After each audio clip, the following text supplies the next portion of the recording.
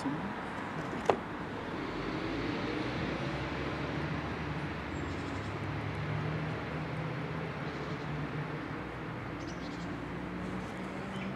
Her er din park her, hvor du var fledgling her.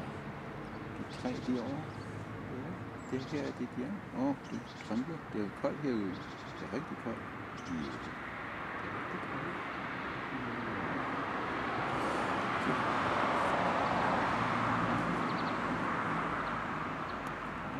Det her er dit hjem. This is your home.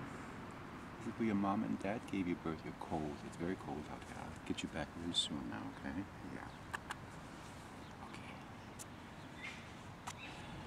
This food that I am giving him is a combination of cat food, special cat food, some vitamins that I've crushed in. It's cold. And, what is it? Oh yeah, crushed eggshell, calcium, and minerals. And some nuts that I've crushed in, cashew, peanuts. Special combination.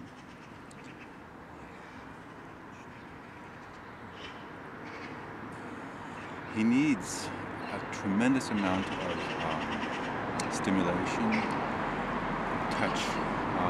They cannot survive without true interaction, as an equal interaction, not fake. You know, it has to be real.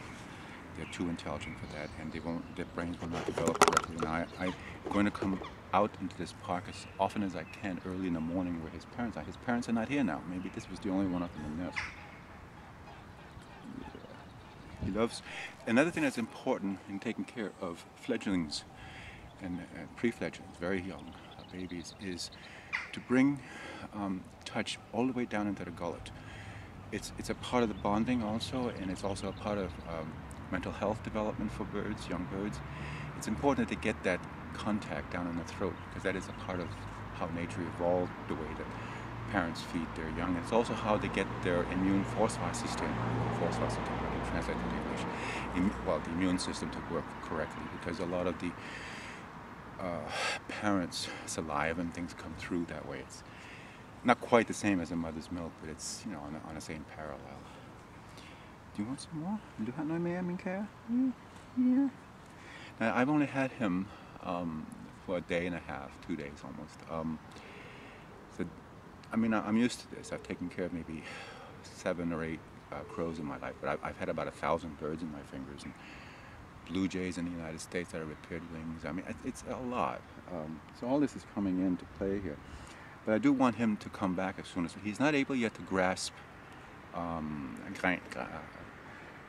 grasp branches. That's why he's not able to go back up in the tree. As soon as he can do that, I'll make that attempt, and I will hope that his what do you call it? His extended family group and all that will be here. His parents may be here also to make that happen. They haven't gotten angry at me, which is very good. You can hear a crow in the background. Anyways, I'm going to bring him back now because it is cold and he is susceptible to that.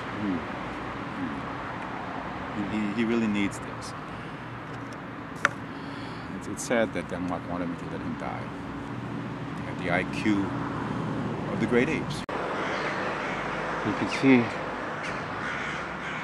up there, above me now, the whole family group.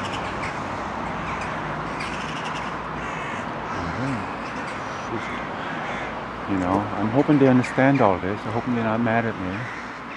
They don't seem to be, but we don't know. Yeah.